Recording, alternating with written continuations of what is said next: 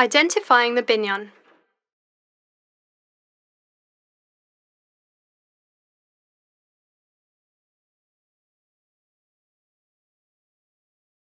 The Hebrew word binyan means building or construction.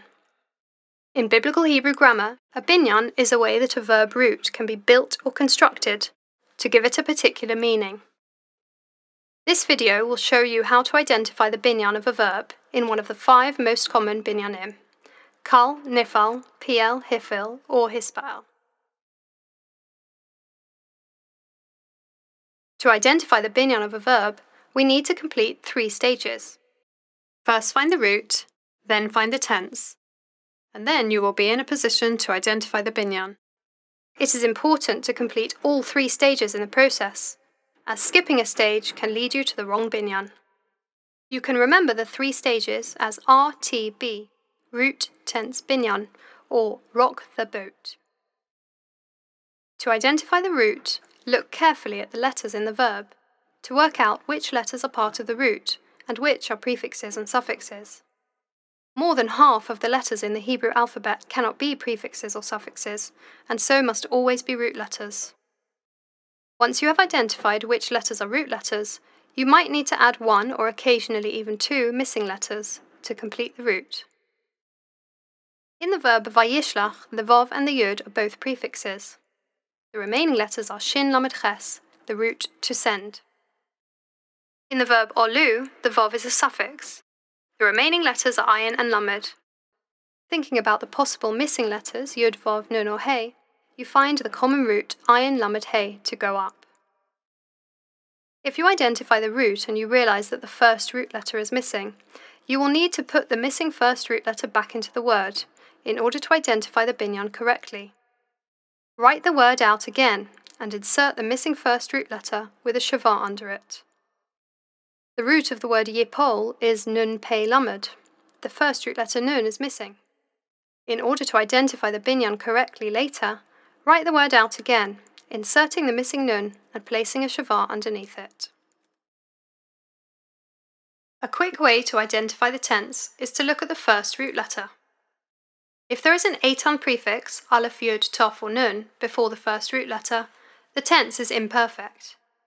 This rule always applies if the prefix is aleph, yud or taf. If the prefix is a nun, you need to check for a perfect tense suffix. If there is no eitan prefix in front of the first root letter, the tense is perfect. The verb vayishlach has an eitan prefix yud before the first root letter, so the tense is imperfect. The verb olu has no prefix before the first root letter, so the tense is perfect. If there are any additional prefixes that are not part of the perfect or imperfect tense, you should ignore them. In the word vayishlach, the prefix vav is a vav conversive and is not part of the imperfect tense. It can be ignored. Once you have found the root and the tense, it is time to identify the binyan.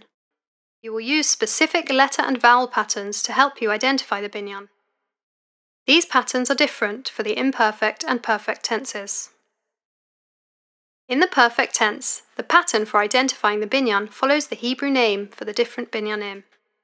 The kal pattern is pa'al, the niphal, nifal, then piel, hiphil, and hithpael. Notice how the only difference between the name of the binyan and the examples in the example 1 column is that the root letters are different. All other letters and vowels are identical. Nislach and nifal have the same nun prefix and the same vowels, just a different root. In the example 2 column, it is a little more difficult, as the verb patterns are not identical to the binyan name pattern. However, each example shares its very beginning with the binyan name pattern, and this is its defining characteristic, which will always be present. The kal will have a komatz under its first root letter, the niphal a prefix nun. The piel will have a chirik under its first root letter, the hiphil a prefix hey, and the hithpael a prefix his. Once you have learned these patterns, you can identify the binyan of nearly any perfect verb.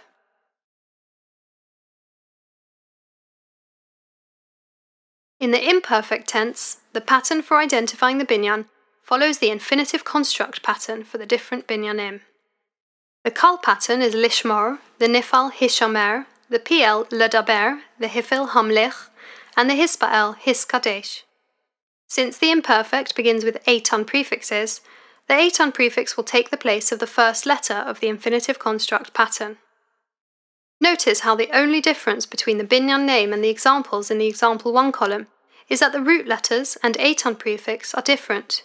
All other letters and vowels are identical. Le daber and negadel have exactly the same vowels, just a different root and a different prefix. In the example 2 column, it is a little more difficult, as the verb patterns are not identical to the infinitive construct pattern. However, each example shares its very beginning with the binyan name pattern, and this is its defining characteristic which will always be present: the first 2 vowels of each binyan pattern and the extra tof of the hithpael. Once you have learned these patterns, you can identify the binyan of nearly any imperfect verb.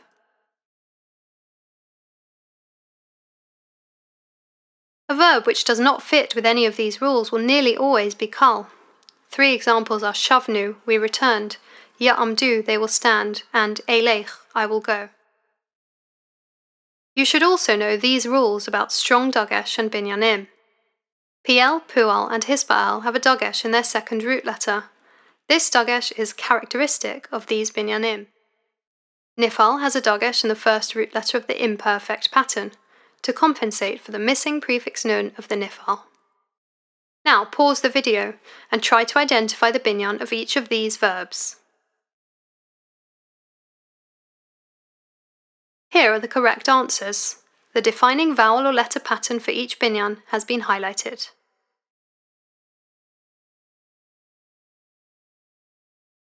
In summary,